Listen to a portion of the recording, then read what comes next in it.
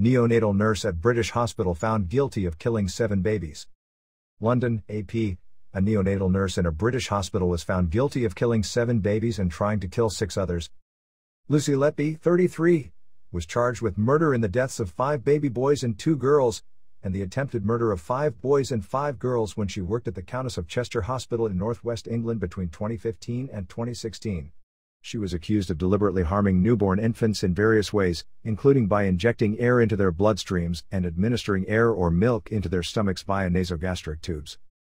She was also accused of poisoning infants by adding insulin to intravenous feeds and interfering with breathing tubes.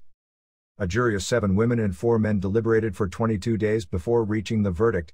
One juror was excused well into deliberations for personal reasons, and the judge later gave the remaining 11 jurors the option of reaching a verdict with 10 people in agreement instead of a unanimous decision.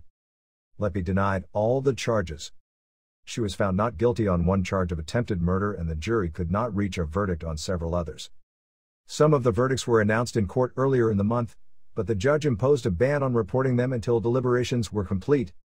Letby fought back tears on August 8 as the jury found her guilty of 2 counts of attempted murder and burst out crying as she left the courtroom. She had more recently declined to be in the courtroom as additional verdicts were announced. Elderly farmer allegedly confesses to Hanover double murder. An 84-year-old man has reportedly confessed to killing his wife and another female senior citizen in Hanover on August 12.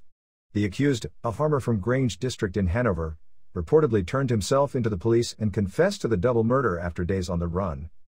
It's reported that at about 5 p.m. on August 12, 80-year-old retiree Patsy Allen was found in her Kendall district home by a relative. The family member alerted the Lucy police and Allen was rushed to the hospital, where she was pronounced dead. 2 hours later, Allen's caregiver, 73-year-old Tekka Anderson Nesbet, was found dead at her home in the Grange district by a relative. She was stabbed in the head. Her husband vanished, however, on August 18. The elderly man turned himself into the Lucy police. After being legally cautioned, he allegedly confessed to the murders of both women, shedding light on the tragic incidents. The police have not shared details of the confession.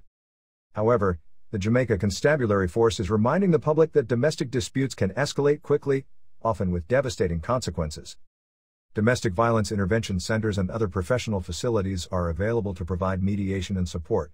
Seek their expertise early to navigate conflict safely and prevent potential violence. There is strength in seeking help, it said. Former Senator Natalie Campbell Rodriguez appointed High Commissioner to TANT. Former Government Senator Natalie Campbell Rodriguez has been announced as Jamaica's new High Commissioner to the Republic of Trinidad and Tobago. This was disclosed as Minister of Foreign Affairs and Foreign Trade, Kamina Johnson-Smith, announced the appointment of 4 heads of Jamaican missions in a media release on Saturday. Campbell Rodriguez replaces another former Senator, Arthur Williams, in Trinidad. Williams has been appointed as ambassador to the People's Republic of China. Campbell Rodriguez, along with Leslie Campbell, resigned from the Senate in May, making way for Prime Minister Andrew Holness to appoint 2 new senators.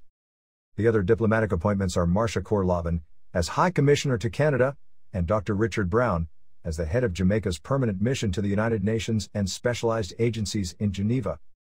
Deepen the engagements and relationships which Jamaica fosters at the bilateral, regional, and multilateral levels. I extend my best wishes and assurance that they carry the full support of my ministry in the conduct of their new responsibilities, Johnson-Smith said.